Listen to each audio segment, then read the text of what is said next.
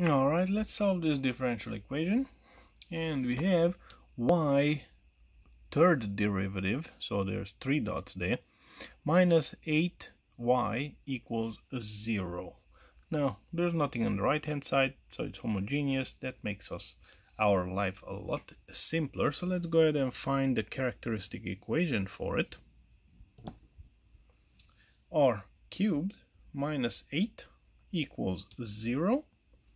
Now this will give us r to the third power equal 8, and that's gonna give us r1, and cube root 8 is gonna be 2, right? So that's a real number, but this is an equation, a polynomial of degree 3, so we only have one root. That means there's 2 more hiding somewhere.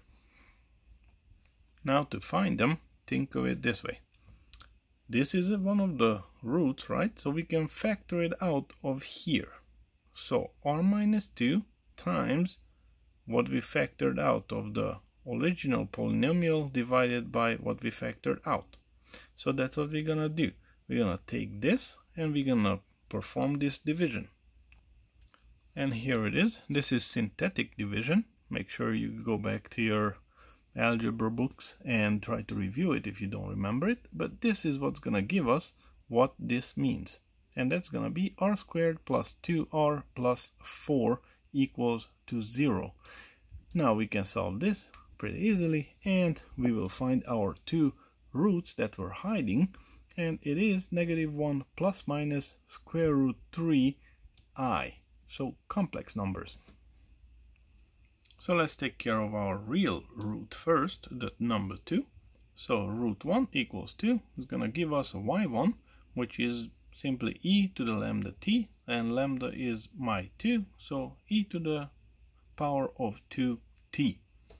Now, we need to find solutions for our complex roots as well, and that will come from here, from multiple complex roots, and most textbooks will have this layout. This is when we have double complex roots, the conjugates, right? So we have this. This is how complex number looks like.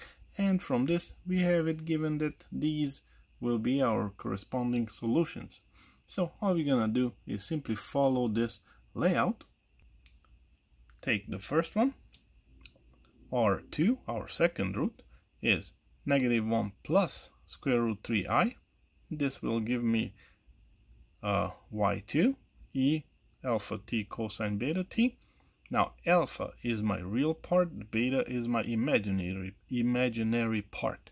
Alpha is -1, so e to the negative t cosine beta is square root 3 times t, and that's what we have right here.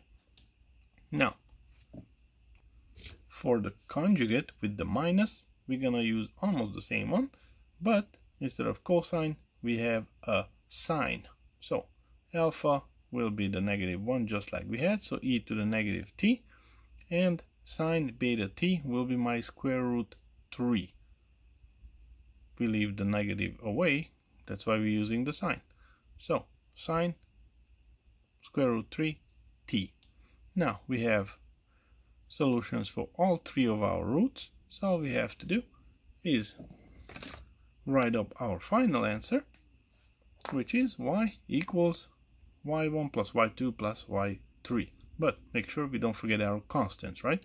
So c1 times y1 right here plus c2 times y2 and plus c3 times y3. And there you have it. That's the answer.